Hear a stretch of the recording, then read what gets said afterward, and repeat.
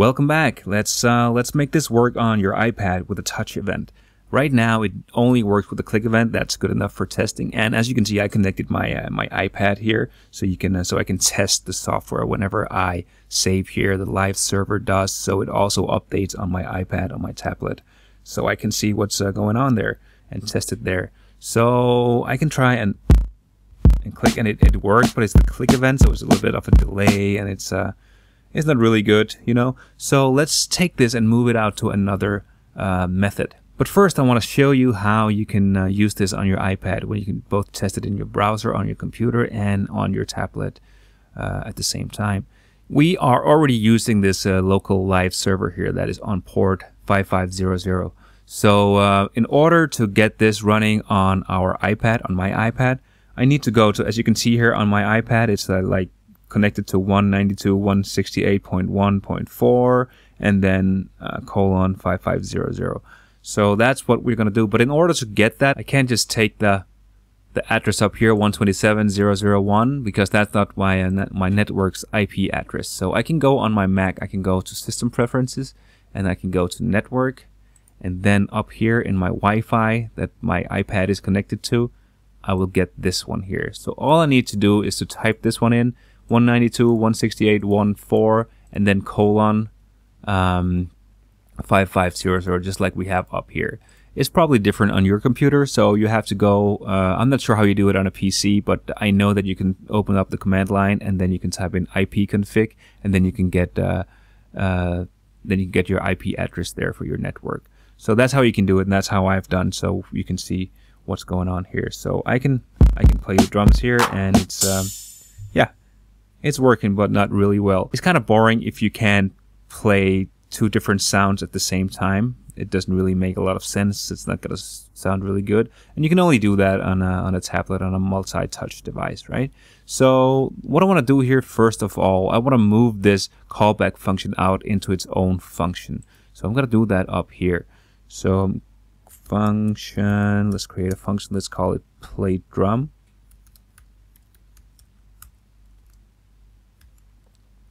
We want, of course, to receive the event, and then we're just gonna take this stuff here and just copy it, or actually cut it and put it in here. Yep, just like that. And then we need to, instead of having this callback function here, we need to just call this one, and it's play drum, like this. I'm gonna save that, and I'm gonna go back to the browser, and it still works. We still only have the click event, so you can still hear it on the iPad, but there's a delay, and you can't play two sounds at the same time. So let's go back to the code, and let's add another event listener. Just gonna copy this one, and I'm gonna change the click event to touch start, like this. Okay, so now we're gonna have another problem. Let me just try and play this on the iPad. I can't hear the sound myself right now, but it's being recorded. So, but you should hear when I hit this one time. I'm only hitting the kick drum one time here. You will hear an echo. You will hear two sounds, and that's because the iPad is listening. It's actually changing. It's translating click events into touch events. So it's actually getting two different events here. And the way we can do that is we can go up here, and then we can actually just prevent the default. So the way we do that is, let's just first in this one, I'm just gonna take the event and I'm gonna prevent default. And now it prevents the iPad of interpreting the click event as a touch event. So now you should only hear one sound here. So you can play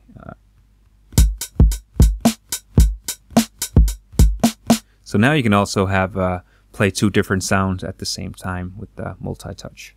So that's pretty cool.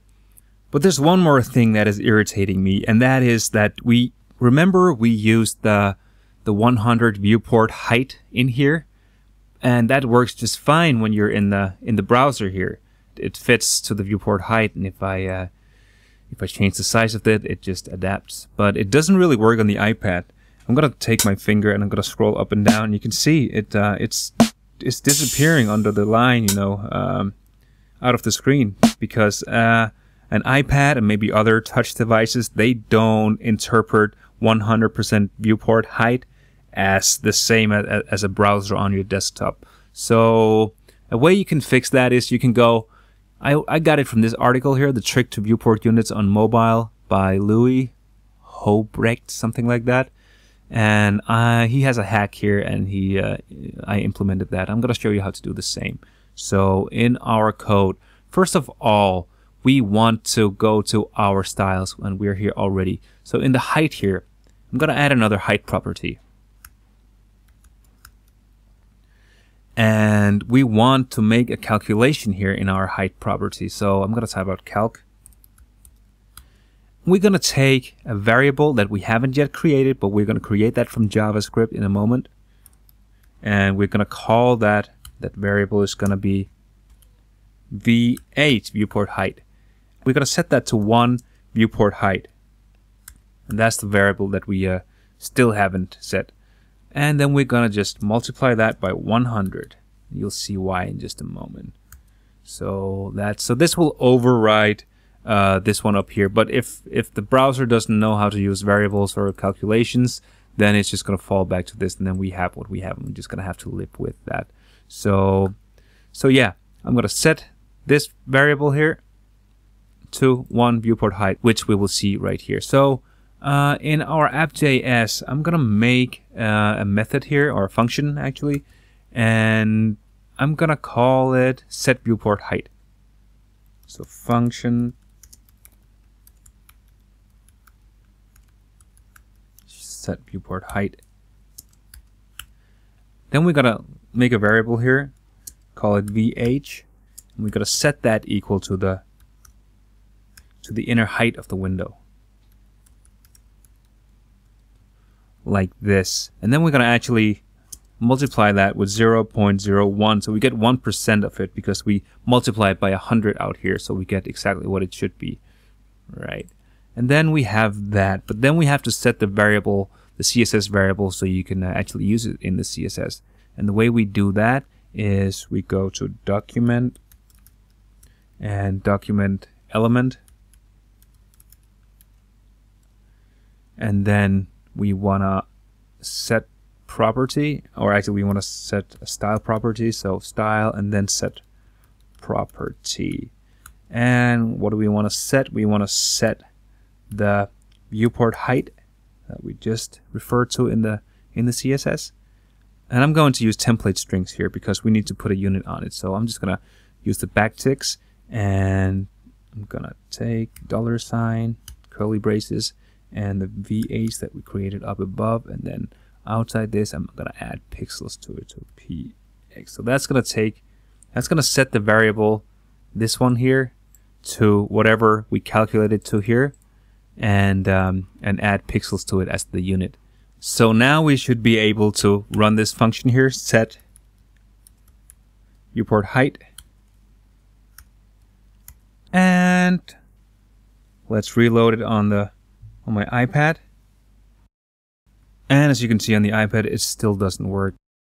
And after I run it, nothing happens because I have made a mistake. It still doesn't fill out the whole height on the iPad, as you can see. So I'm going to go back to the styles, and that is because this should not be in quotes like this. And by the way, this one is the fallback. It falls back to this one if this one doesn't exist. Let me try to save that and see if that works. And I don't know if you noticed, but down here on the iPad, now you can see that it changed. So now it works. It looks like it works. But the problem is when I change the orientation, and also if I go to the browser here, let's go back, and I'm going to change the size of the browser window, then the pads disappear out of the browser window. But I want them to, to be there all the time. So I'm going to go back to the code, to this one here, to our JS, and I'm going to add an event listener to our window, a resize. So every time the window resizes, I want to fire this one. So it's going to be window. We're going to add an event listener to that, and we're going to add the resize like this.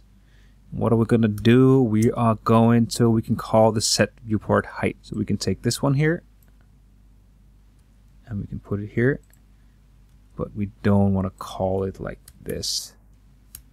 Alright, so that should work. So when we go back to the browser and we resize, it works again.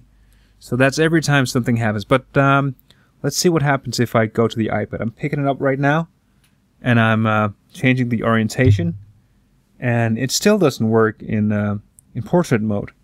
And that's because there's a little delay. So what I want to do here in the resize event listener, I actually just want to remove this here, and I want to have a callback function here that calls that function. So that's a little weird, but I want to set a timeout. So I want to wait like 1 millisecond, and then I want to update it. So I gotta go set timeout, and then after this timeout, we're just gonna set the viewport height. This one here, and we're gonna set it after 1 millisecond, or sorry, not 100 milliseconds. And so this is gonna run every time. Let's see first if it works in the browser still. It does. And let's see if it works on the iPad. I'm gonna grab it and I'm gonna change the orientation, and it looks like it works. It's every time I change the orientation, it fits. Actually, we're missing one thing here. We still want to have this one up here, so it is set initially when you load the program, right? Just like that. And then every time you resize the window, it'll update. So this is it for now. It's very simple little thing. There are many other things you can do with it. You can add more pads, more sounds, different sounds. You can make some cool CSS animations. When you tap on the pads, you will get them to flash, get them to light up, or get the icon on it to resize or something like that, you know. So you can make it look better, and yeah, and please show me what you do with it. Leave a link and a comment in the comments below, and please share this video if you like it, and like and subscribe and everything. That'll make me really happy. And yeah, that's it for now. I hope you liked it, and see you in the future.